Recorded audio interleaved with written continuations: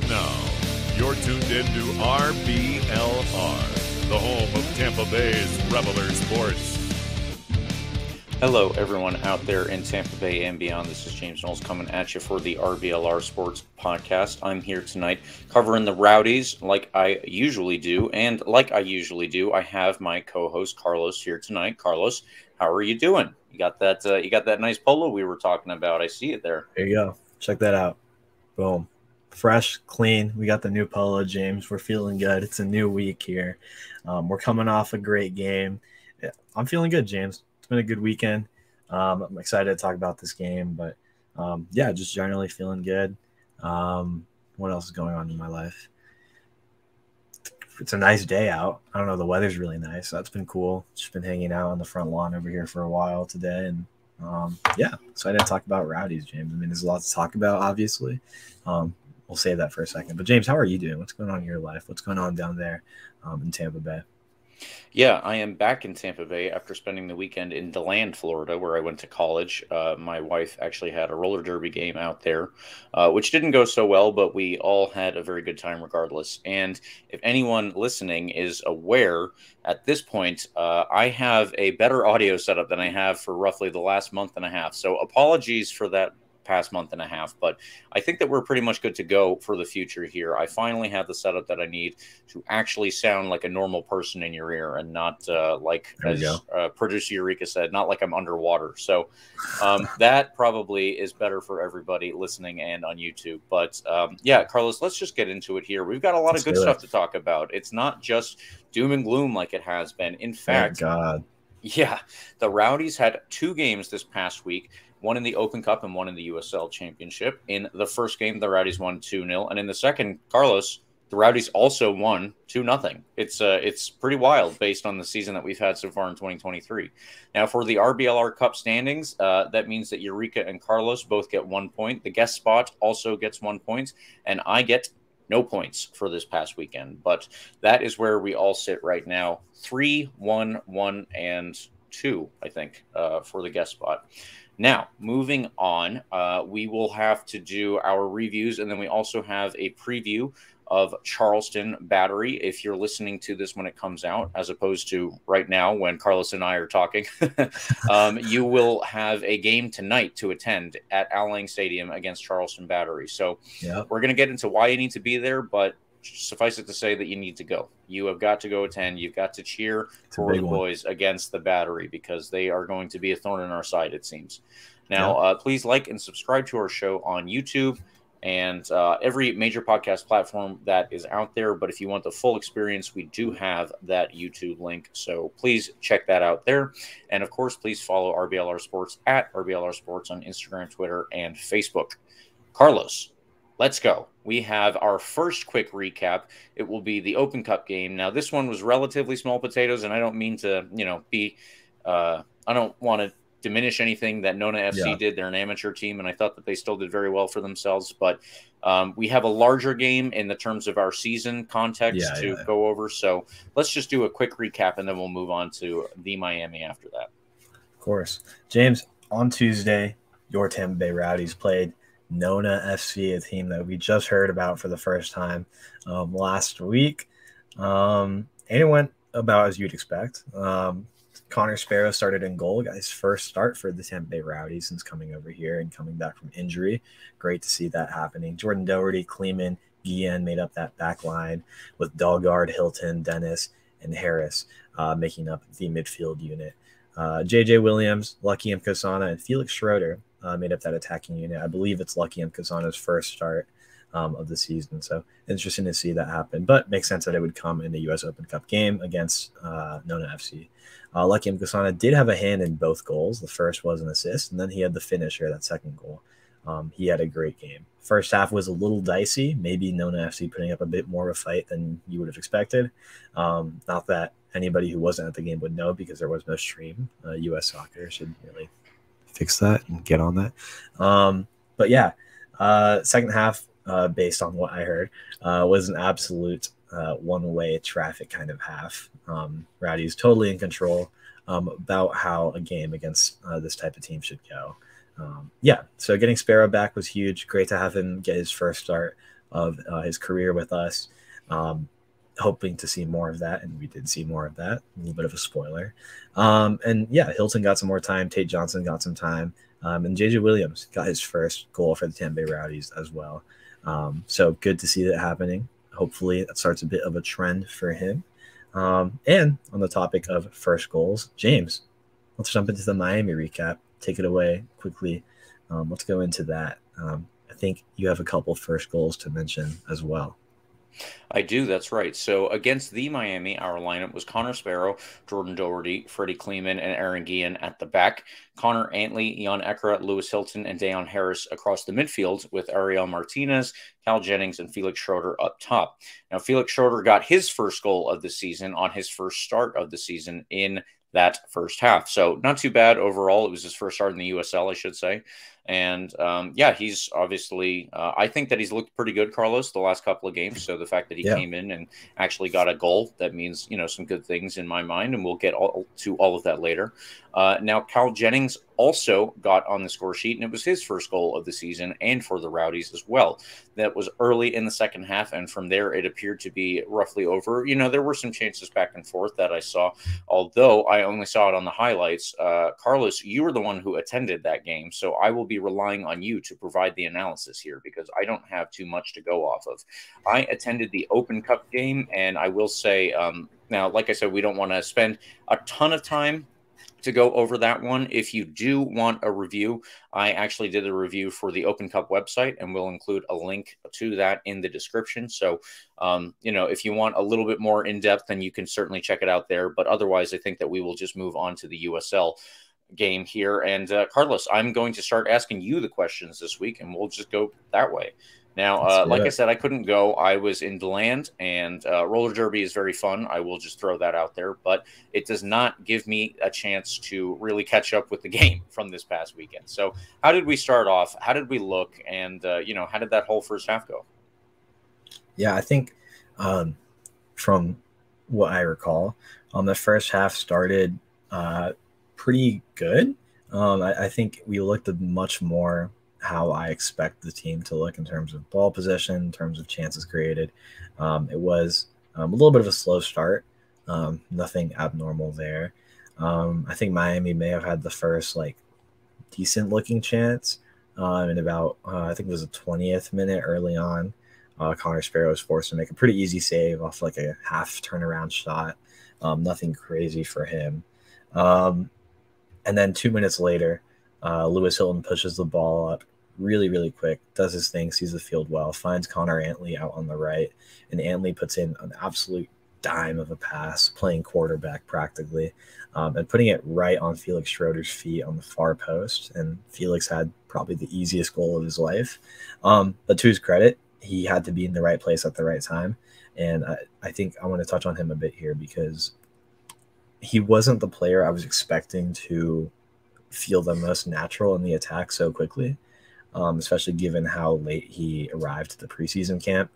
You know, coming from another country, another league entirely, can often be a pretty difficult change. And, you know, maybe it takes more time. But honestly, out of, you know, our three main attacking players, I'm thinking, you know, I guess four, Ariel Martinez, JJ Williams, Cal Jennings, Felix Schröter, and then Lucky Nkosana to a lesser extent.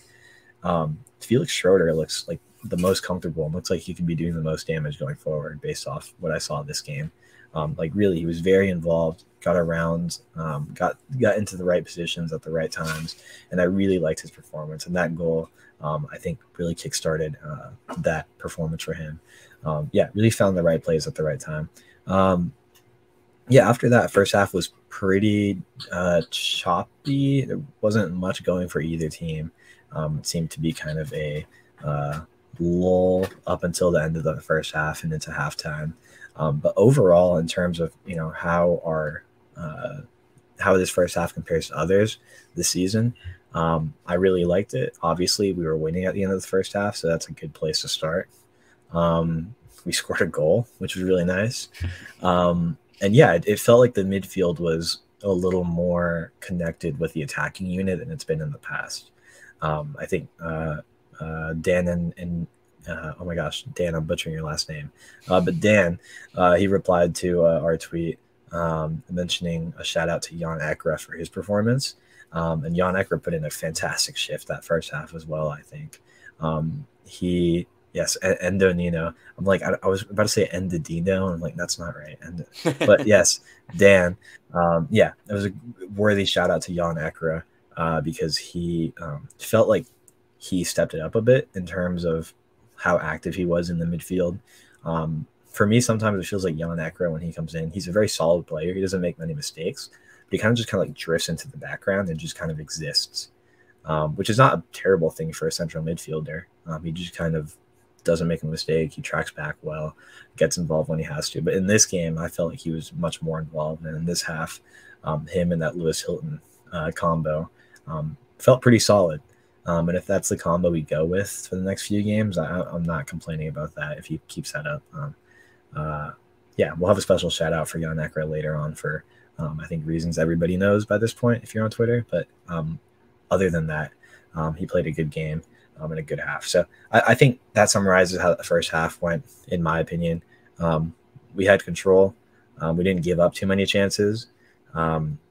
If we did, Connor Sparrow was there to kind of lock it down. There wasn't really anything crazy that Miami had, but first half was solid. It was tight. And in terms of our performance, I think the only thing I haven't mentioned yet is the back line. Interestingly, you mentioned it when you did that quick recap. Forrest Lasso did not get the start. Very interesting. Maybe kind of sending a message from those past performances, giving up a couple penalties and whatnot. Did come in later in the game. But that back line held up really nicely. I liked the combo we had with Kleeman, Guillen, and Doherty. I really like Doherty on the back line. I think he's a fantastic defender. He can get up when he has to, but he's quick enough to track back. They all had a great half as well, shut down anything that came their way. So I'm rambling, but the first half was solid. I was impressed. I was happy. This was my first game of the season, and I got a chance to go down there at halftime for my birthday, and they threw my name on the board and everything. That was a blast, and I was feeling good going onto the field, which was a great feeling. Dapped up Felix Schröter on his way into the locker room because he had that goal. Everybody seemed to be in much higher spirits than we have been in the past few games. So it was generally good performance, good vibes. Everybody felt it, including the players. I think that's the most important thing. Great, man. I love hearing all of that. That's so awesome. And I will say also the RBLR Rowdies hype train for Jan Ekra, it continues. It goes on. I think we started this, what was it, 2 years ago now, when he had that performance against the old Charlotte Independence with Christian Fuchs in the team. So, boy, it's been a little while now, I guess. But he is definitely one of our favorites here at RBLR Rowdies. So, all right, Carlos, my next question for you then, if you can put your analytical cap back on, tell me how the second half went. I know that Cal Jennings obviously got his first goal pretty early on there. But what did it look like? Did Miami have a response? Were they closer than the highlights show? Maybe they were even farther. So I think I wasn't really ever uncomfortable through most of the second half, if that makes sense. Tactically, it felt like we came out the same way we came out in the first half. It was solid. Backline was holding up fantastic as well. Midfield was doing its thing again. I can't recall any particularly dangerous chances for Miami in that first half. Or in the second half, sorry. With the exception of at the end when they just kind of threw everything at our goal. Anything they had, they were throwing at Connor Sparrow. And eventually they almost scored. They had a couple chances that probably should have been goals at the end. But they would have been garbage time goals. Like, wouldn't have meant anything other than ruining the shutout. But like, we came out with the same formation, if I recall correctly. Let me double check. Let me fact check myself. I don't think we made any subs at halftime. No. Neil Collins isn't going to change what was working in that first half. And eventually it led to creating enough pressure to lead to a corner kick, I think off of an Ariel Martinez shot, who, by the way, also had a great game. He was moving well, great off the ball movement, creating chances. Unfortunate not to get at least a goal. He had he had a couple good looks. But then that Cal Jennings goal came in the 55th minute, pretty early on in the second half. And after that, it was just it felt like smooth sailing, really. That Cal Jennings goal was tough. It's a tough header, hitting it with the back of his head like that to the far post. So kudos to him. I'm really happy he got his first goal. I've been harping on that a lot. Like, when's that first goal coming for these guys? For J.J. Williams, who got it in Open Cup. For Cal Jennings, who got it now. And now for Felix Schröter as well. So all these guys are notching their first goals. And it feels like we could be seeing the start of that offense starting to click again. Or I guess for the first time. So it was great to see that happening in person for the first time this season against Miami. Notably, Miami is in a very dry spell themselves. So it was a good game to get our feet back under us. And I think that second half went, again, just about as comfortable as it can with a 2-goal lead. I mean, everybody always talks about how dangerous that 2-goal lead can be. But in this particular game, we kept our shape well. We didn't give up any unnecessary opportunities. And most importantly, and we've talked about this a lot, James, in the past couple of weeks, we didn't make any serious mistakes on defense, right? Those are the mistakes that have led to free goals for the teams we're playing. There was no, brutal tackle that gave Miami a penalty kick. There was nobody took their eye off the ball at any point in the second half. Everybody felt very comfortable. Everybody was locked in. We didn't make any silly defensive mistakes to give up free goals. Cal Jennings almost had a second goal himself on that one-on-one later in the half. And that was probably the last notable opportunity. I mean, we didn't create like a ton in the second half, but I think that was not necessarily a bad thing. It felt like we were pretty comfortable in the second half. Again, Sparrow had to make a couple saves towards the end, but things that eventually wouldn't have mattered either way. So good second half performance. I think it's a performance where we can really build off of. There's a lot of big things coming for this team. I think now that we got that win under us, I think now that Cal Jennings got his first goal under him, and we know it's a guy that can score goals in bunches, just waiting on the Ariel Martinez goal, and we really could be looking at a situation where we have like 3 or 4 forwards constantly rotating, which, if we'll touch on this later on, but in the upcoming games that we have, this kind of stretch out of hell, that's going to be really important. So hopefully all these guys can get some goals going in bunches and in their own games, because we're going to need that depth going forward. Yeah, and if Jan Ekra was the elder statesman that we as a podcast kind of latched onto in the past couple of years, I'm going to go ahead and say Ariel Martinez might be the elder statesman that we kind of give that mantle to, because so far I've loved what I've seen when he gets the start. I know that this is something that you said earlier, like we kind of expected him to be a super sub type player, but when he has had the start so far, I think that he has been very, very influential, and he did have a hand in the second goal. So hopefully that continues. Now, Carlos, with all of that being said, with the return of Lewis Hilton from injury and Connor Sparrow from injury, all of these guys have now got their first goal, Schroeder, Williams, and Cal Jennings, even if Williams was in the Open Cup. I think that everything appears to be kind of moving in one general direction, which might not be backwards anymore. But did this game kind of change your opinion of the Rowdies so far this season? Now, I don't want to say that your opinion was they're a bunch of, they're a bunch of trash players. They barely deserve to be here, all that kind of stuff. Obviously, that would have been, ridiculous for anybody to claim. But let me ask it more this way. What do you think now is the potential that this Rowdies team has if we can continue to build upon what we have seen so far? Yeah, I think it's funny because I actively said all these guys on our team are really good. Like I've said the opposite of they're trash, right? I mean, these guys I've repeatedly touted as really good players and some of the best in the league at their positions, which is why it was so frustrating to see the results not come in as quickly as we would have expected. So as far as what their potential looks like, I think it's still in the same camp as it was before for me. definitely playoff like material. Obviously, it shouldn't even be a question, especially in a league with like 8 playoff spots or whatever. That should be pretty easy, and kind of the bare minimum for this team.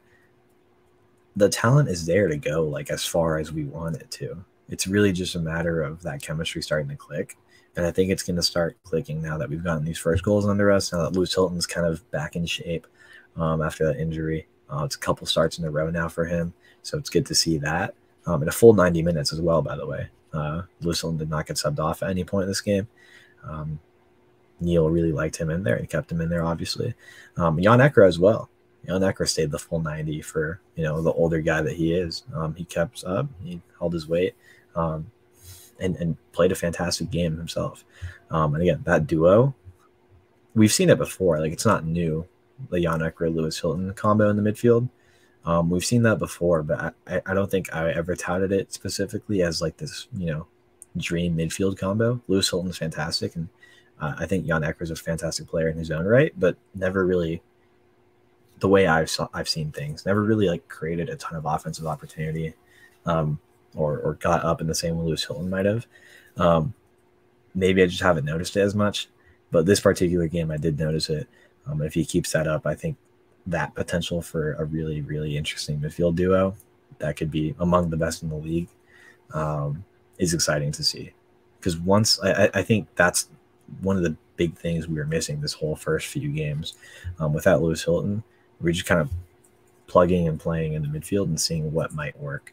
Right. And then rotating our forwards, just as we go to see if that midfield and the attacking unit starts to click. I feel like this game it finally did. So, again, if it's clicking, if we're getting the ball to our forwards and not just kind of having them sit up there by themselves, waiting for something to create, waiting for something to happen out of nothing, then we have all the potential in the world to be, holding the trophy at the end of the season. When it comes to depth up top, we have a lot of it. In the midfield, kind of have a lot of it, but at the same time, we saw what happened when Lewis Hilton was gone for a couple games. Yeah. So I am a little worried about the injury potential this season, and how one injury might affect the dynamic of this team, especially now that it's just starting to click. So I really hope that this unit can stay healthy for a while so that we can click, we can gel fully and build off this performance into the championship caliber team that I know this squad should be, right? That being said, we'll see what happens. We got to stay healthy. That's kind of out of our control, though. It's kind of out of anybody's control. So that'll be up to luck a bit.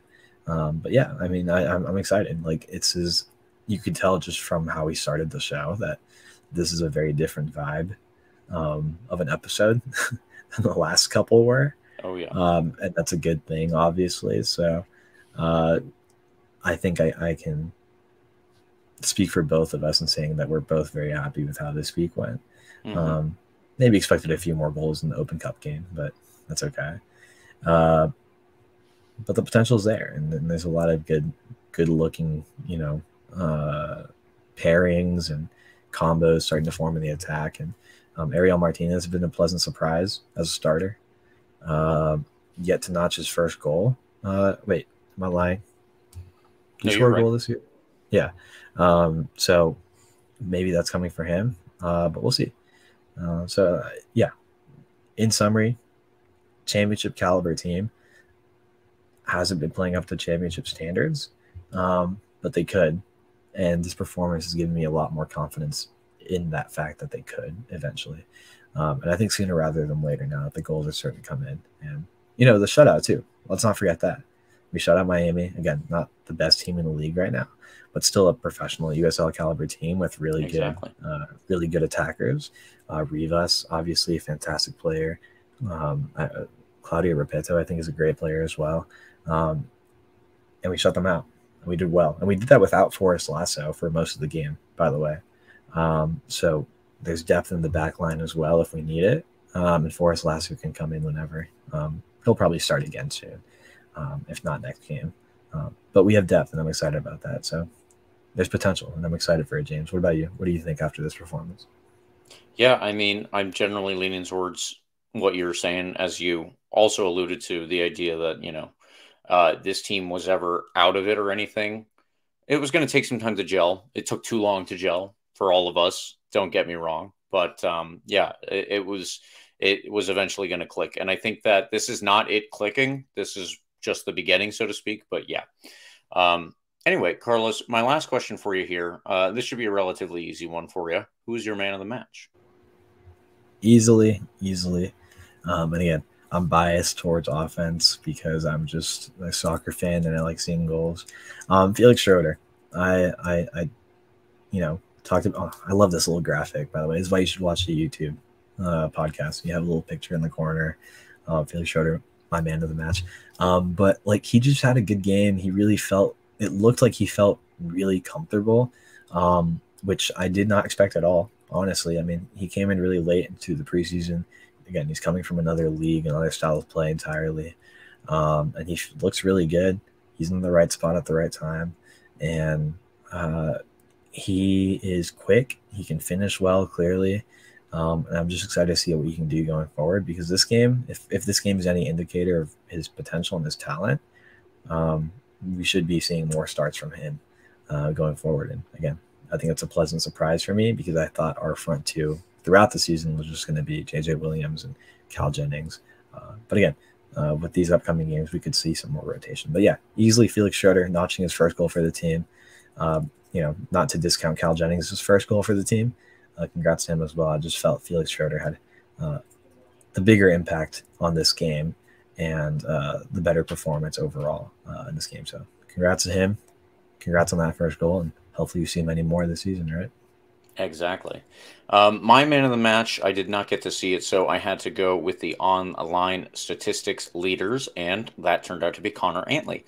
Connor Antley not only had an assist on the night, he created two big chances. One of those obviously was the assist, but if you look on the defensive side, he also did a lot of good stuff there. So really quickly, while he did not win his one tackle attempt, he did make one clearance, 2 interceptions, and 4 recoveries of the ball. And if you go a little bit farther down, there were 2 ground duels that he took part in. He won both of them. Aerial duels, he only won 1 out of 3, but he was fouled once and committed 0 fouls on the whole night. So with all of that being said, both attacking and defending, I thought that he was doing the best out there from at least a little bit that I saw, because I did watch the highlights, of course. And yeah, that is the person that I chose to be my man of the match. So, Carlos, now we have to do the home preview versus the Battery. But beforehand, I just want to say liking and subscribing is free. But if you need some new threads this year, you can support this podcast just a little bit more by heading over to shop.rblrsports.com and checking out all the designs we've got going on there. There will be a link in the description. And as you see, there will be a promo code, other way, COIR, for 10% off of your order. And yeah, please do check it out. You can obviously use that promo code. I think that you will find something there that you like if you see what we've got. But all right, Carlos, if you could take it away for the first little bit here of the preview versus the Battery. We'll split that up a little bit, and then we will move into the final extra time segment, because there's some big news too. Yeah, so the Charleston Battery game, again, this is going to be at home this time. The day this episode comes out, we'll be playing them that night, Wednesday. We host this team after going away to them, what was it, last week? It feels very recent.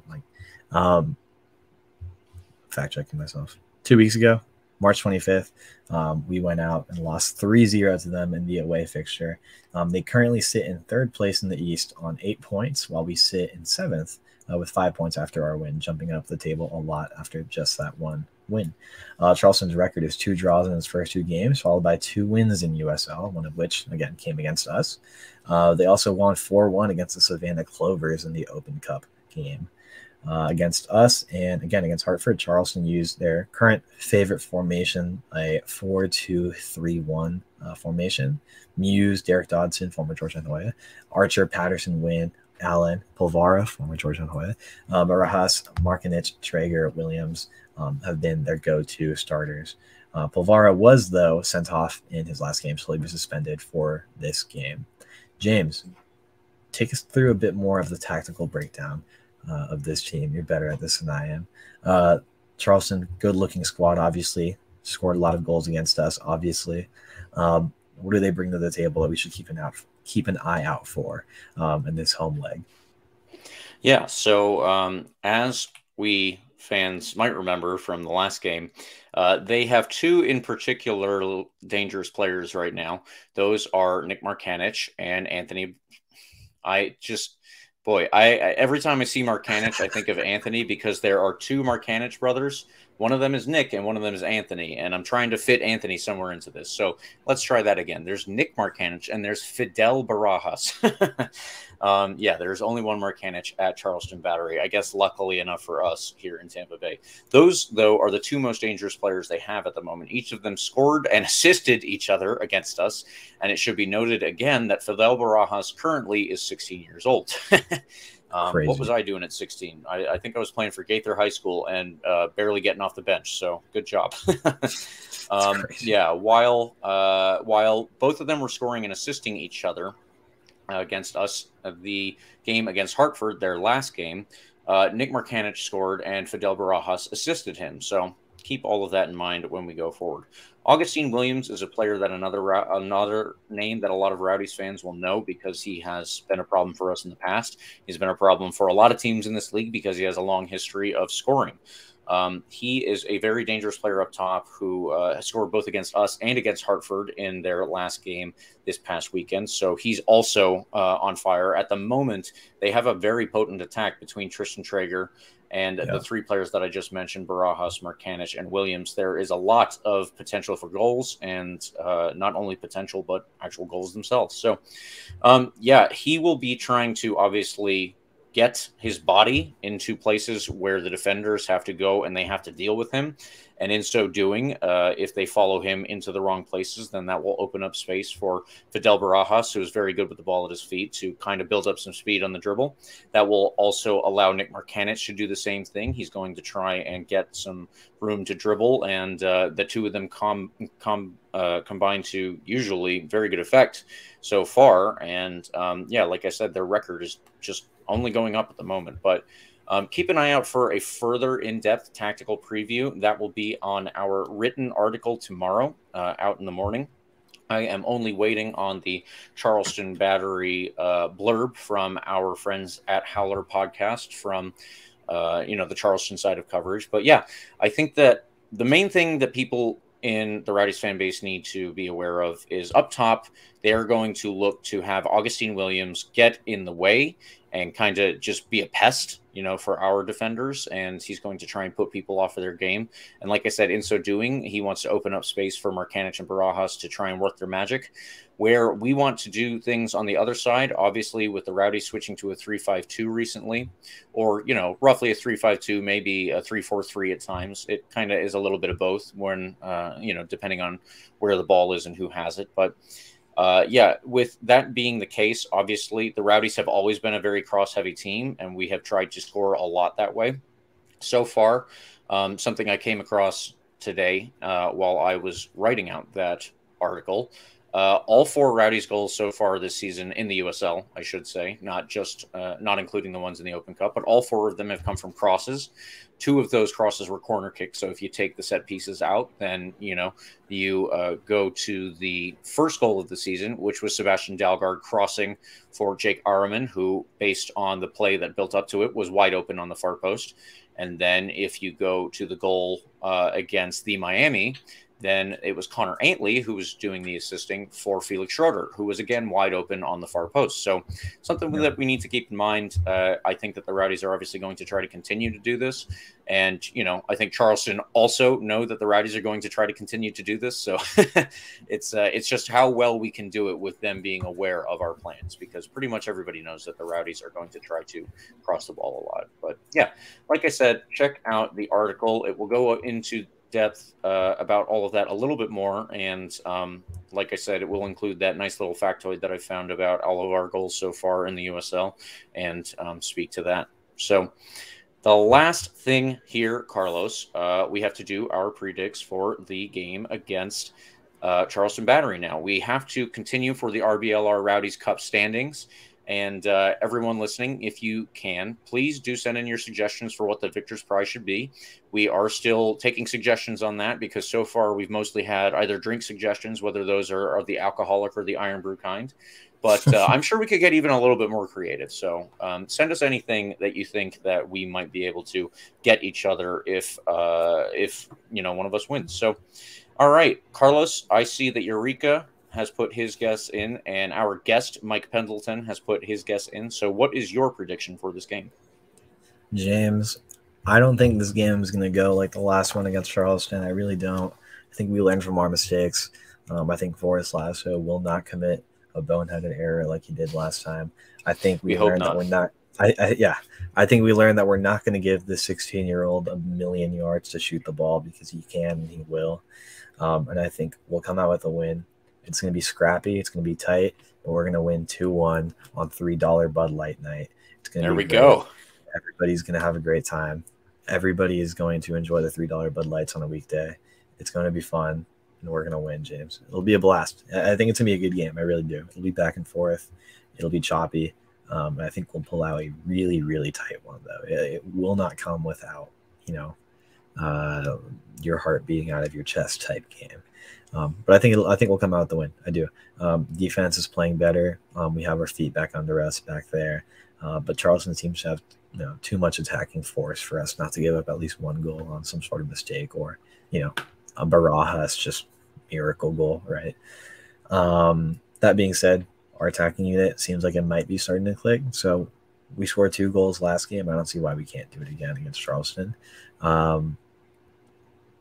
That's what I'm going to go with. 2-1. I think we'll pull out the win in a tight one on $3 Bud Light night.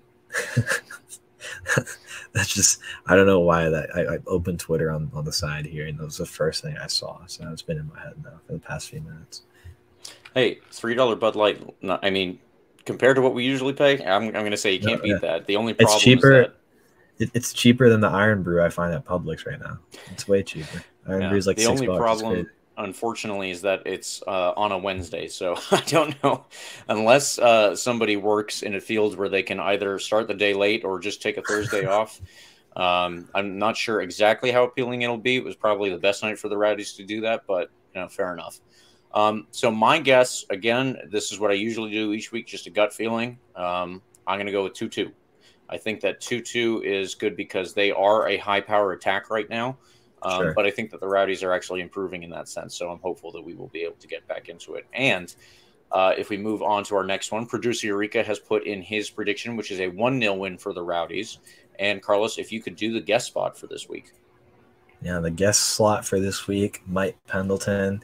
Love you, Mike. Shout out at Fat7Deuce, which I still don't know where that name on Twitter came from. I've never had a chance to ask him. PHAT7DEUC. Just, I don't know. Mike says we're going to come out with a 3-1 Rowdies win. Love the optimism on that one. I would love 3 goals. James, looks like once again you're being outvoted. 3 wins being predicted to your draw, which I believe was the same thing you went with last week, right? You went with a draw last week. Yeah, actually, that's true. I did. And, last week I didn't have as much internal optimism. So I'll explain that a little bit more. Usually, like I said, I go off to just these gut feelings and, it's kind of like a very internal compass kind of thing. If I do it logically and I try to think through it and I'm like, okay, what are the factors here? What is it looking like? Blah, blah, blah. Yeah. Like against Charleston, my logic was, okay, so the Rowdies have a full lineup pretty much minus Lewis Hilton because we weren't sure about Lewis Hilton and I guess Connor Sparrow, but I wasn't even considering him at that point. I said that I assumed that the Rowdies would be able to do well because Charleston was missing 5 players to international duty. 3 of them were starters and all 3 of those starters were on the defensive line. So, if you lose both of your starting center backs and your starting left back, the logic kind of went there. All right, I think we should be able to get a result on that. And I don't remember what I predicted, but I'm almost certain it was just dead wrong. I could scroll up in this document, but the scrolling on my mouse doesn't work so well. So I'll just continue I'll just guess and say that whatever I said I think that I predicted a win and it did not go in our favor. But yeah, so after that, I was kind of like, well, I haven't had as much luck in terms of actually getting these predictions if I'm, trying to think it through, because soccer is never as logical as you want it to be. And Right. you can kind of, follow the statistics as much as you want, but they're even trying to make up statistics all the time to better measure what happens in a game, because, it's very hard to do that in soccer. In baseball, you can kind of be like, okay, this guy is very good at this. This guy is very good at that, whatever. The Rowdies playing soccer, you can be like, well, sometimes this works and sometimes this doesn't. And so, it's such a low scoring sport that you just don't get enough instances to kind of do that. And that's why I'm kind of going with the gut feeling here. But yeah, gut feeling last week did not lead me down the right path, which is lucky because I predicted a result that I actually didn't want to see. And as much as I'm doing that again here, I do hope that we get the win.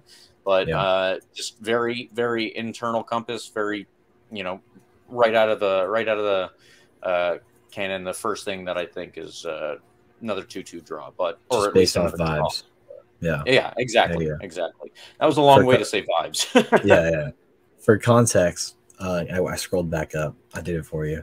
Oh, the game against Charleston, our predictions for that game, I predicted a 1-0 win at Charleston, and you predicted a 2-1 loss. So you were more right than me. Yeah, you were more right than me in that game.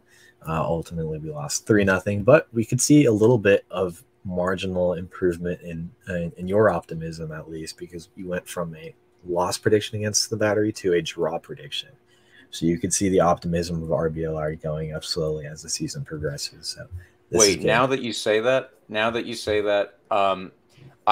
the first idea that I had about Charleston, based on where we were and where they were, I said a 2-1 loss. And then the day that we were recording, that is when I, was making sure all of our information on the doc was correct, and I included all of the international duty absentees.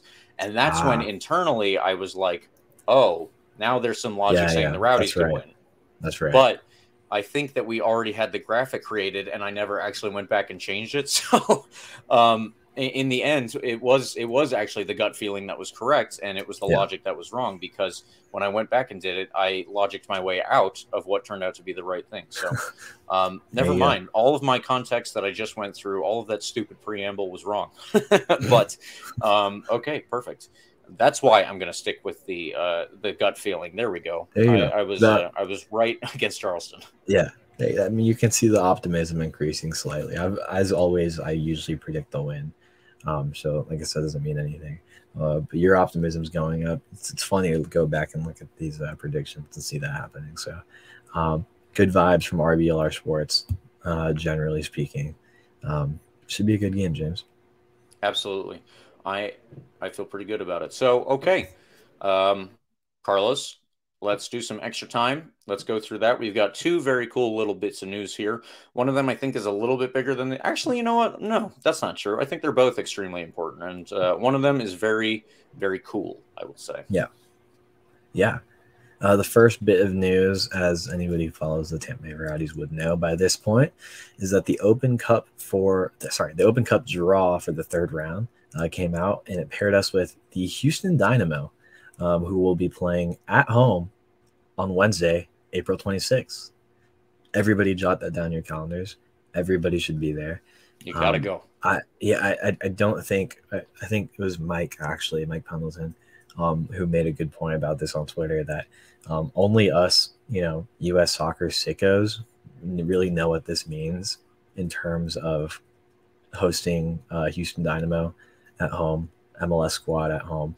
It's the first time we do that in Open Cup in 10 years, when we hosted the Seattle Sounders at home in 2013, I believe, which, again, we won that game. So hoping for that same energy on April 26th. But if you're not a sicko like myself or James or Mike Pendleton or Dan and like anybody, right, or Eureka, like, you have to go out, tell other people about what this game means, because genuinely, like, this stadium should be packed to the brim, even though it's a Wednesday, because it's that big a game.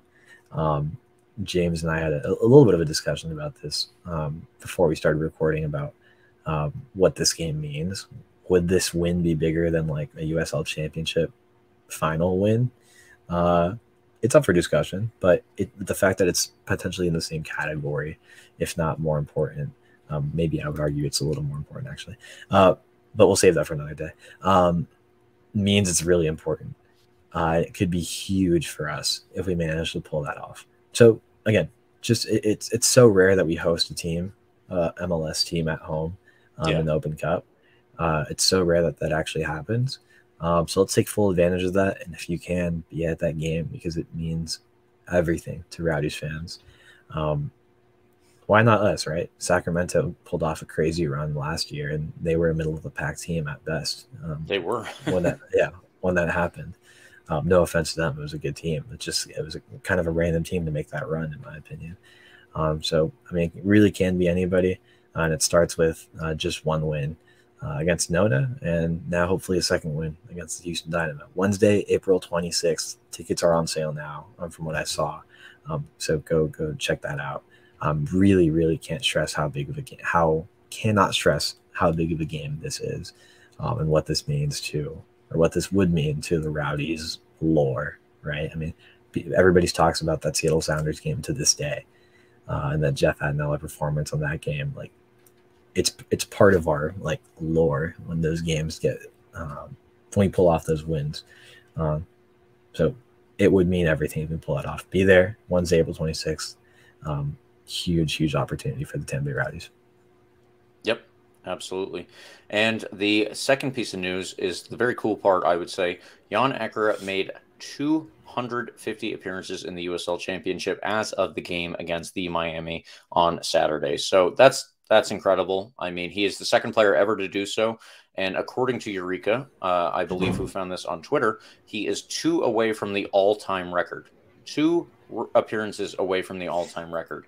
If he plays this weekend, which, I mean, barring injury, we should expect that he will, then he will be 1 away from reaching the all-time appearance record in the USL Championship. That's insane, Carlos. I mean, huge. I have talked about how much I like Jan Ekera and the stuff that he does for the Rowdies multiple times on here. I think you have done the same.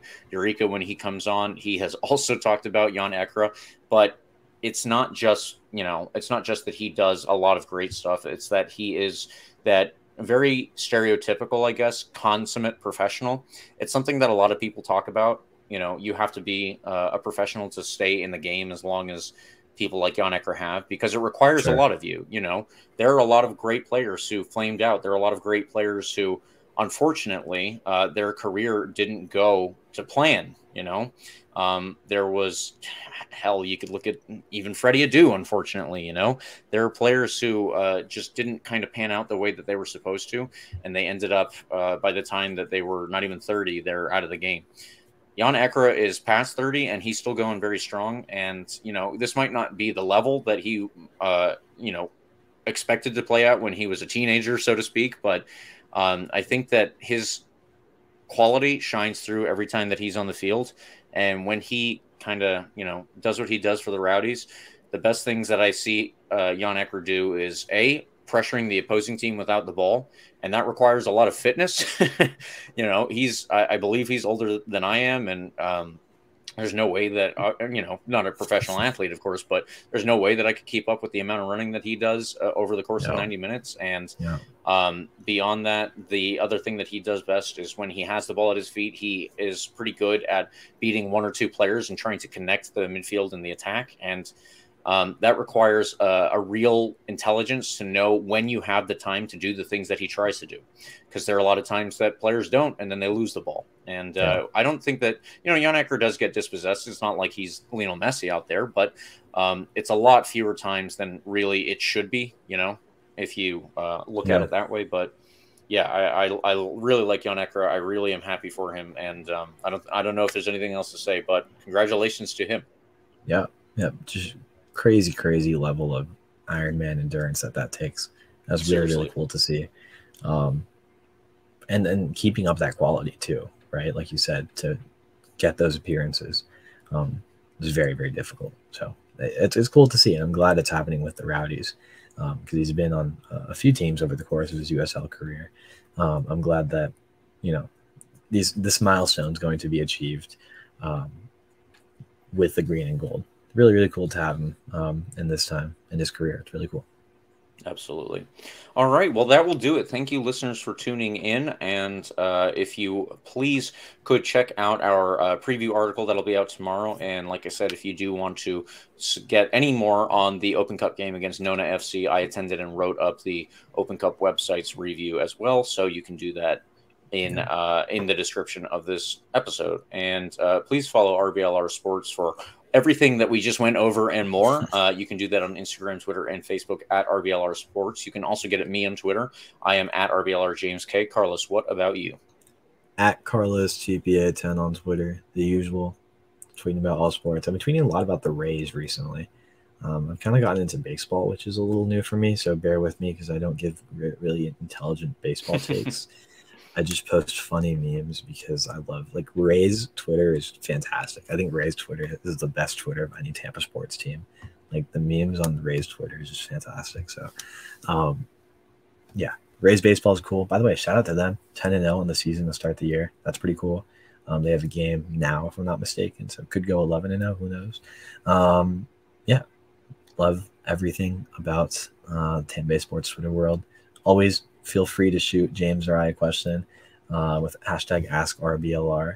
Always nice to field those questions on the episode. Yep. And please like and subscribe to our podcast. Again, you can get the full experience and watch us talk about this instead of just listening to us. We are on YouTube. And in addition to that, we are on Spotify. We are on the iHeartRadio app. We are on Apple and Google Podcasts. We are anywhere that you listen to podcasts. Anywhere. So anywhere.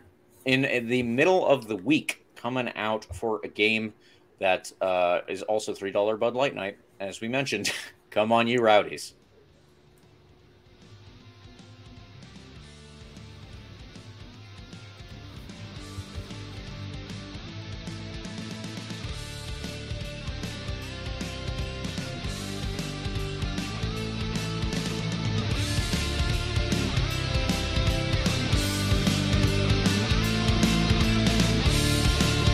Thank you for tuning into this presentation by RBLR Sports. On your way out of the stadium, please remember to like and subscribe.